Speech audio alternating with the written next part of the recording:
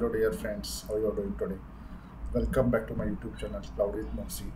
Friends, if you remember, last session we covered IPv4 and IPv6 and the major differences, their format and how we can transition. Okay, so today's is a hands-on lab, and what we are going to do is we are going to configure a VPC for IPv6. The subnet as well will configure and will assign the auto assign IPv6 addresses. Then we will launch some of the EC2 instances inside that, and let's see how we can communicate to the EC2 instances using IPv6. Okay, so this is going to be a very interesting and we will have lots of fun. And don't forget, we will also I'm going to do some of those quick tips that if you are working with the VPC, so the small step that can help you.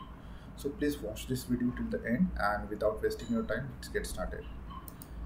As you can see on my screen, I have logged into my AWS management console. Okay, and I'm in the Mumbai region, so you can choose the region that you find that is suitable. First of all, I will go to VPC, and to just begin with, I will deploy a new VPC, that is virtual private cloud.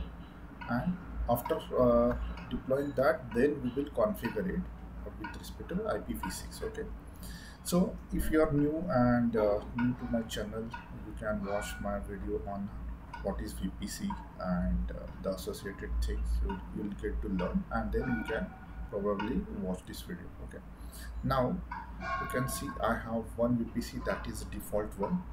Everyone has a default VPC in their accounts per region. I will just click on create VPC.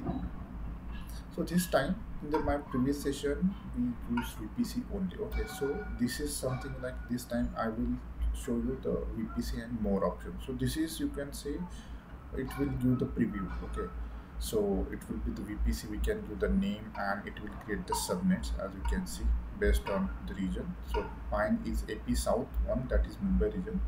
It will create the subnets. So obviously it will create two public subnet and two private subnet in each availability zone, and with the route table as well, as you can see. So that we are going to do. Let me just give it as a name like S01 lab VPC. Okay, CIDR IPv4 CIDR I will just keep as it is. Okay, and for now I will go with no IPv6 because we can configure it once this is deployed. Tenancy, let me go with the default one. We have other options like dedicated as well. I will stuck to the default setting. Okay, number of availability zone, let me choose 2, public subnet 2, private subnet 2. No NAT gateway because I'm not going to use the NAT gateway. As well as VPC endpoints, I will select as none. Okay, so VPC endpoint is something like it can help to reduce the NAT gateway charges. Okay, so we will cover in the upcoming session. Basically, the like types like interface endpoints as well as gateway endpoint, that we'll see in the upcoming slides.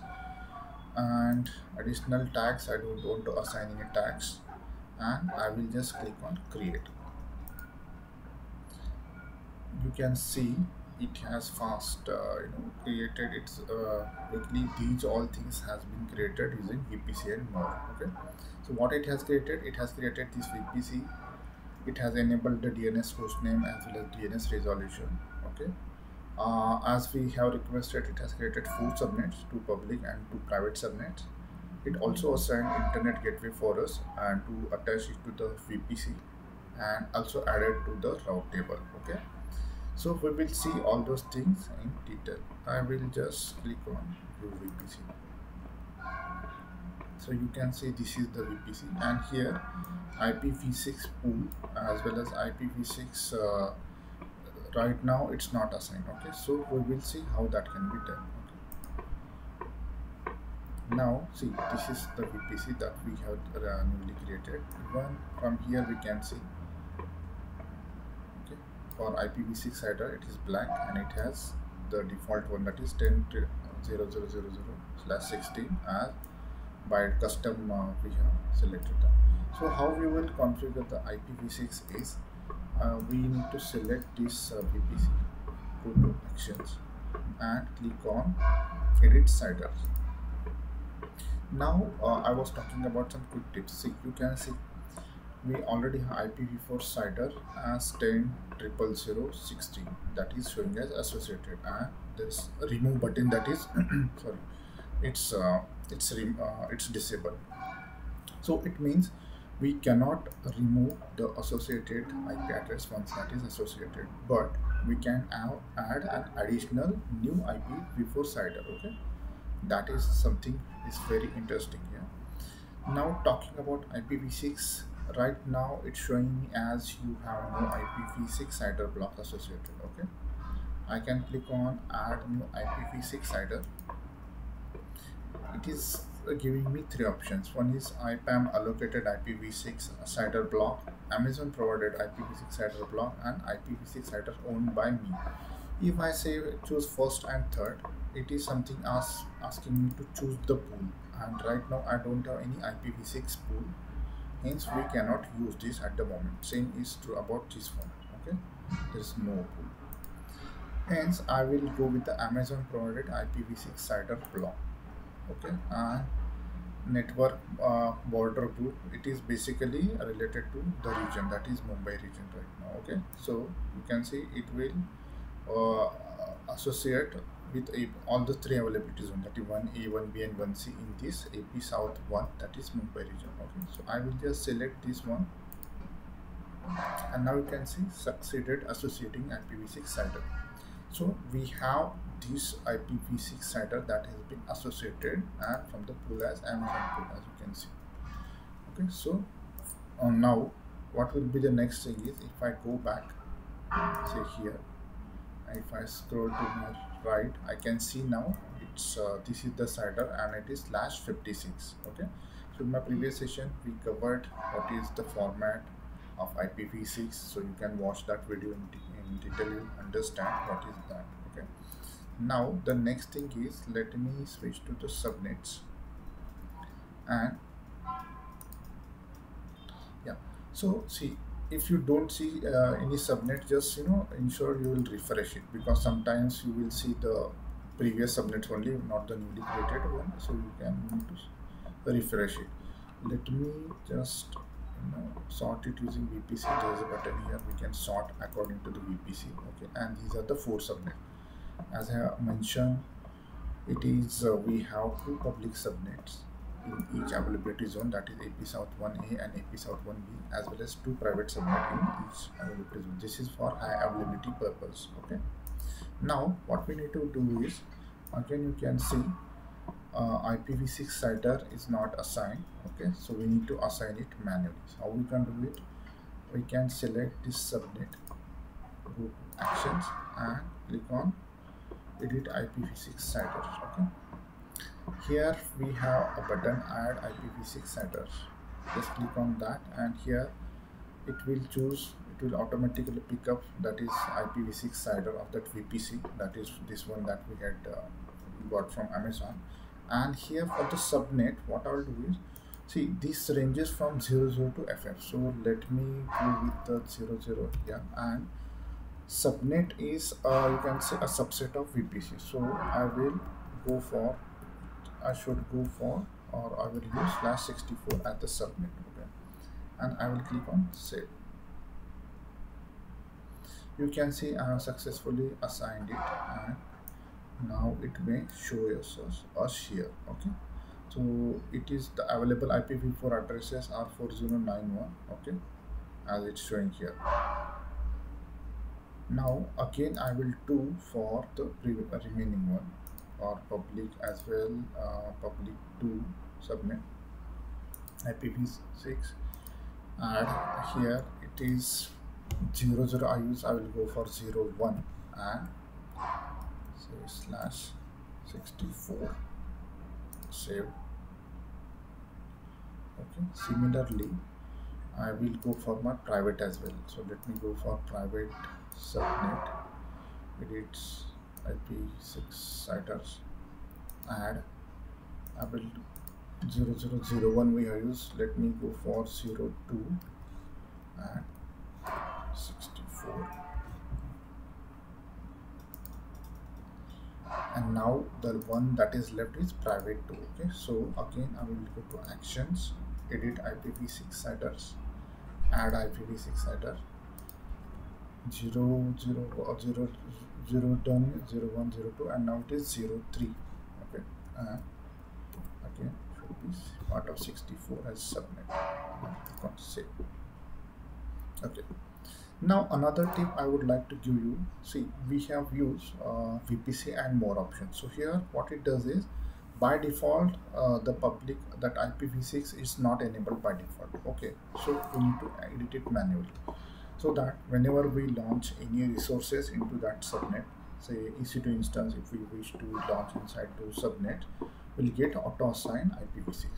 So we will do it for the public IP addresses only. We won't go and do that for the private IP addresses. Now I will select public IP address, that is public one. This one I will choose this subnet, go to actions, click on edit subnet setting. Okay, and here you can see option enable auto assign IPv6 address, enable auto assign IPv4 address. So this is with respect to public IP address. I will choose both. Okay, and click on save. So because of this, next time we launch any resources inside that, we'll get automatically the public and private public IP addresses for IPv4 as well as IPv6. I'll do the same for my public 2, that is another subnet. Let me select this one, go to actions, click on edit subnet setting. Here auto assign IP setting, I will just select both of them. Okay, and click on save. So that's it. Okay, so we are done. Now what will be the next step is, let's see the route table, that is what is the route table associated with this and what are the changes inside that, or routes inside that route table. I'll click on route tables, and again let me just filter it out using the VPC. Okay, as you can see, these are the VPCs. Okay, this is our MS01 lab VPC, this is our VPC, and here what it has done is it has created these many route tables. Okay, let me just begin with this one, that is the name that state RTB public. I'll click on this route table, and here you can see we have these entries. So it is 000/0. Okay, so this is with respect to internet gateway that it has assigned. This is 10.0.0/16. This is for IPv4 CIDR, and this is local, you can say. Okay, so for the internal traffic, and this one that it has automatically added, this is our IPv6, and again that is local. Okay, and for IPv6 what we need to do is we need to edit this routes, add route. Okay, and what we can do is simply 00:0. So this belongs to our IPv6. Okay, this one is for IPv4 and this one for IPv6 that we need to add, and what should be the target should be its internet gateway. Okay, so let me select internet gateway and click on save changes. Yeah, so now we are good. As you can see, our route looks good now. So we have public IP, the IPv4 as well as IPv6 local addresses, and as well as internet. For internet as well, we have this one 000/0 for IPv4 and for IPv6. Okay, now let's also take a look of route tables of the private subnets. Let's go back. Okay, and we can see we have the route table with the name private inside their names. Okay, so I will click on either of that.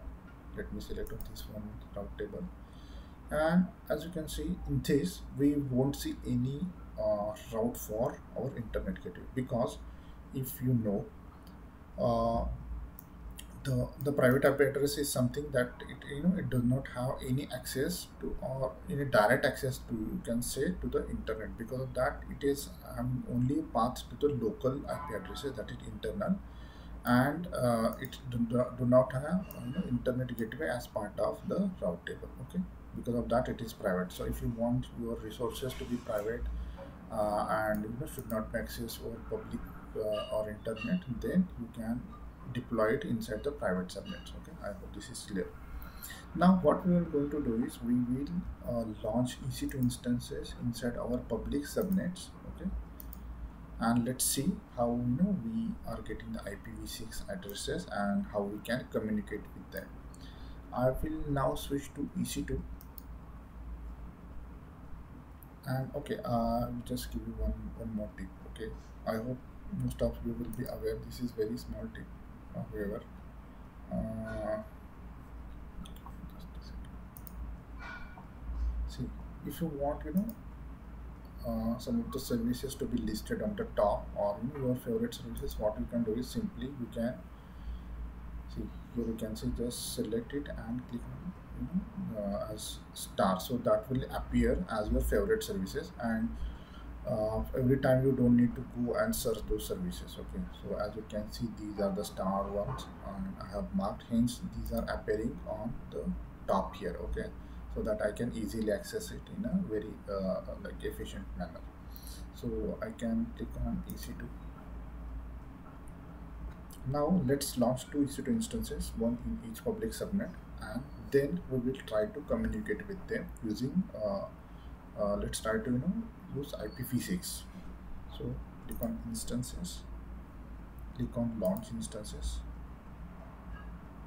Let me give as server 01, something like that.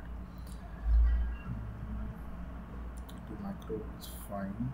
Key pair, I can click proceed without a key pair because we are not going to okay, alright, let's go with this one. Then for the network setting, by default it will choose the default VPC, or we need to use our custom VPC. So edit, choose our custom VPC, and here we need to ensure we need to deploy in the public subnet. So okay, because of that you will see the difference here. It will do the auto assign public IPv4 as enabled, as well as for IPv6 as well it's enabled. Because why? Because this has done is because we had edited the subnet setting to auto assign it. Okay, now let me click on create security group, and let's say as IPv6, something like that. IPv6 SG, IPv6, just to understand. And for now I will just go with the default inbound security rules, and yeah, I'll click on launch instance.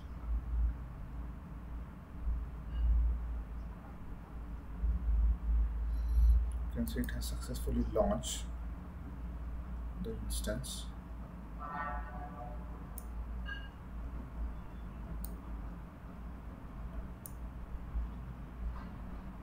It has logged in AP South 1B. Okay, let me launch another EC2 instance in another subnet.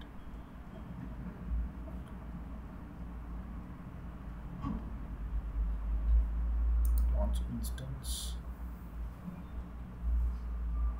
Let me do it as server 02. Okay. Again, T2 macro is fine. Proceed without a key pair. Again, network setting, edit. Go for this custom VPC, and this time I will go for another public subnet, that is in AP South 1B.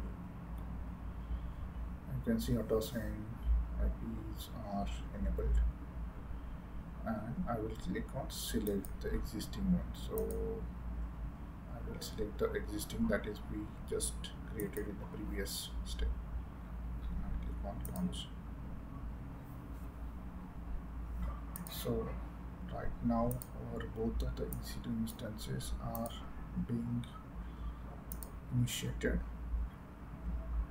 You can see the status check is initializing, and now you can see the difference. See, we have public IPv4 address. Along with that, we also got the IPv6 addresses as well for both of these EC2 instances. Let's wait for both of these instances to get initialized. They will do the checks. The status checks will be done, and then we will be having both in EC2 instances. You can see this has passed the checks, and another one is getting initialized. So let's give it a couple of seconds or minutes. You can see.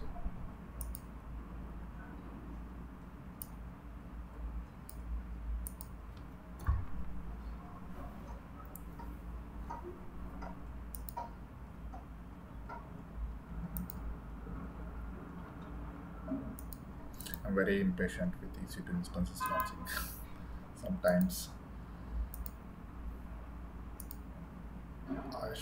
sometimes I used to wish, okay, as soon as I refresh it, and that's there for you. So, but believe me, see, when we have, if you remember the earlier times when we needed any server, so we need to get lots of steps like get approvals, provision the hardware, network, storage, lots of things. Okay, and then maybe it could be probably months, I would say weeks or months, that we have requested any server, a physical server, say. So this is before AWS and the cloud EC2 instances are there for our help. But earlier the things were very, you can say, it was killing our patience. But these days you can see within few clicks we have our EC2 instances running for us. So that's I really like about the cloud overall. So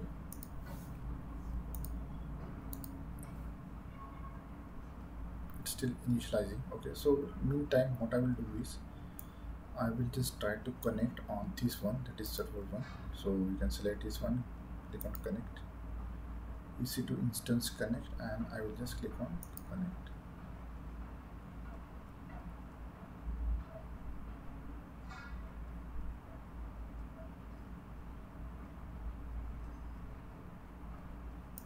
Okay, here you can see public IP and private IP has been listed. Okay, we can also give IPv6 as primary. This is IPv4. Okay, you can see just I'll just show you. So server one, you can see this is private IP address 10.0.29.96. This is our private IP address. So we can give the IPv6 as well as primary. Okay, so that we can do. For that, I'll just show you, if I'm not wrong, what we need to do for that one. Then click on that particular server, go to actions, networking, manage IP addresses. Click on, this is your interface, that is virtual interface.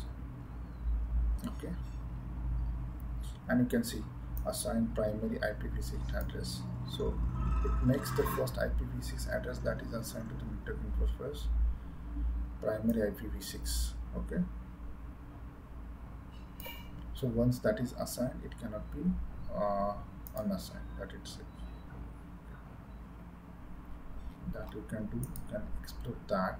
Okay, now what I wanted to show is, see, we have another server as well ready for us, and it has this private this has IPv6. Okay, so let me just move it down. Let me just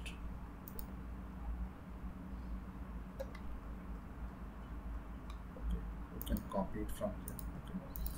Now I will just try to ping the another server.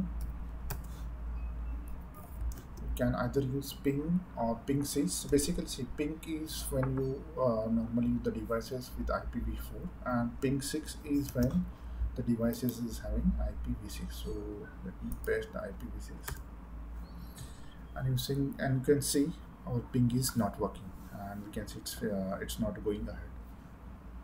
Do you know what could be the reason of this one? Any why this is not going? We have everything, it's under same VPCs, everything same. So basically, if you if you know or if you are aware, basically what we need to do is for ping to work in the security group, we need to add ICMP protocol. Okay, that is basically for ping. We have SSH only, if you remember, only we added SSH but not other protocols. Let me go back to security. Okay, and in the security you can see this is our security group. Okay, and here we have SSH only, we don't have ICMP.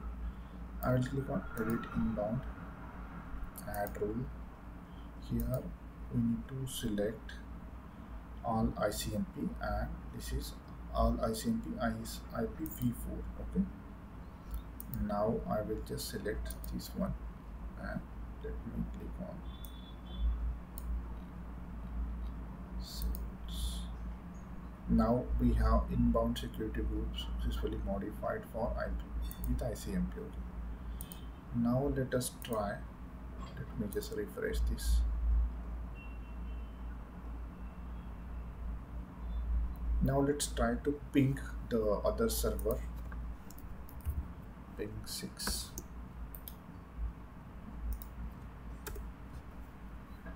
Now you can see we have already added the security group rule for ICMP v4, ICMP v6, but still it's not moving. Do you know what could be the reason for this one? So I'll tell you. See, let's go back to the security group, and we have added this one, all ICMP v4, all ICMP IPv6 and this protocol. Okay, but the source is, you can say, 000/0. If you know, for IPv6 we need to do : 0. So I can go to add rule again, click on all ICMP IPv6. Here we need to select this one. So for IPv6, and if we need to know the connectivity to internet, we need to give : 0. And I will just click on sales. Now it has been added. Now let's go to EC2 Instance Connect, and now you can see now it's successfully able to ping the other server over its IPv6 address. Okay, same, let's try to do vice versa. From server 2, let's try to connect server 1. Okay, so let me just note the IPv6 of this one. Okay, I just copied it, connect server 2 using EC2 Instance Connect, and I will click on connect.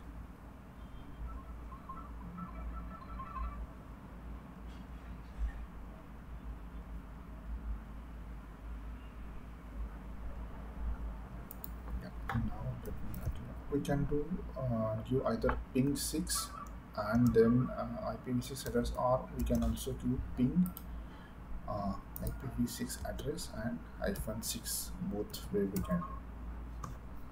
So you can see our other server, so both servers are able to ping each other. Okay, that means over IPv6 address the communication or traffic is being enabled. Okay, so friends, that's what I wanted to show you into this video, like how we can do and use the IPv6 addresses, and you can do some more experiment as well with respect to this. And once you are done, what you can do is just ensure you are cleaning the resources. See, for VPC we won't get charges just for running VPC, but the resources inside that, like EC2 instance, if you kept running, so there will be some charges that will be incurred based on the instance type, the your region, and what is the how many the duration that you are running, if there is an elastic IP addresses that you are assigned. And see, a very interesting thing about elastic IP addresses is basically I'll show you. See, if I click on the elastic IPs, this is nothing but a type of public IP address only, and you will be charged for the elastic IP addresses when you are not using it. Means, say you have allocated an elastic IP addresses to an EC2 instance, and you have stopped your EC2 instance, or you have terminated your EC2 instance, and the elastic IP address is not released, so it's there still. So because of that, when it's not being used, then AWS will charge you.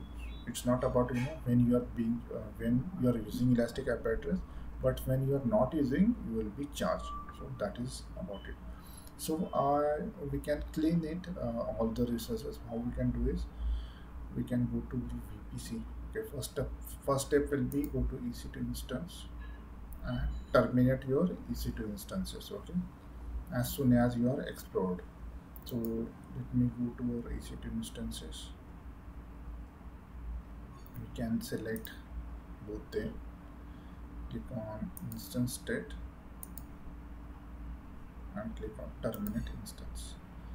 It will ask for the confirmation. I will just click on terminate.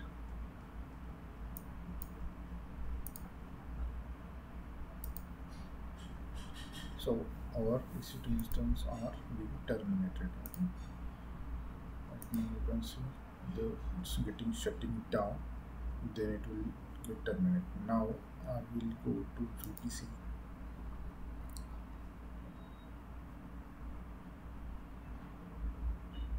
And we can we need to delete our custom VPC as well, that whatever we just use. I will select this one, click on actions and click on delete VPC. I can see it is showing me delete, unable to delete. This is because our EC2 instances are not yet fully terminated. Okay, because of that it's giving me this error. Simply I can refresh it. I'll give it some more time so that EC2 instances are terminated, and now I'll give it another time. It's still giving me this error. Let me see, our instances are terminated. Okay, so those are terminated. Now we are good to delete it. Okay. Actions and delete VPC.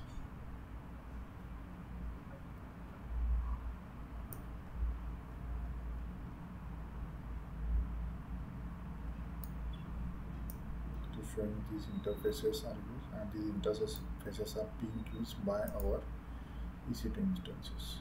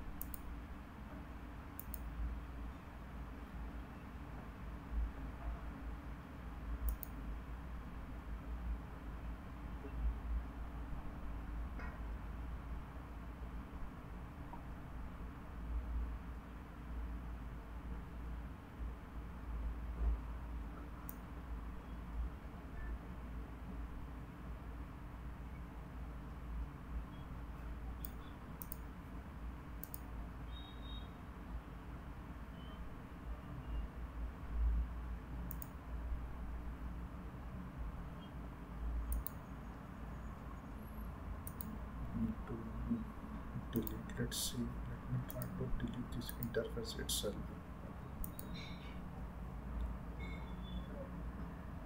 Okay, yeah, now you can see that network interfaces. So now it has been deleted. Now let's go and try to delete this VPC itself. Refresh, click on this one and click on delete. Okay, if you encounter these kind of errors, it's always a good practice. Just wait for some time, because there's because of some issues it could happen that the resources are not does not exist, that this resource, but it is still showing me that it is there. Okay, so if I click on these network interfaces again,